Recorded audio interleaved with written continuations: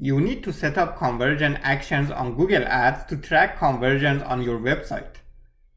If you set your conversion actions as the primary objective, your campaign will be optimized toward that conversion goal to achieve your targets. But what if you have many conversion actions in your Google Ads account and want your campaign to be optimized toward multiple conversion goals that you select? As an example, you have a form and a phone number on your website.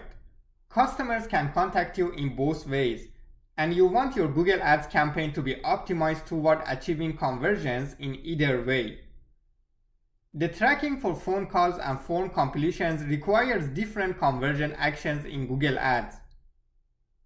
You can set custom goals in Google Ads so your campaigns will be optimized toward multiple conversion actions. To create a custom goal, go to the conversion action page on your Google Ads. On the bottom of the page, in Custom Goals section, add a custom goal. There, you can select multiple conversion actions in your account and include them as part of one goal. After you created your custom goal, go to the settings of your campaign. In the Goals section, select Use Campaign-Specific Goal Settings, and from there, select the conversion goals that you just created.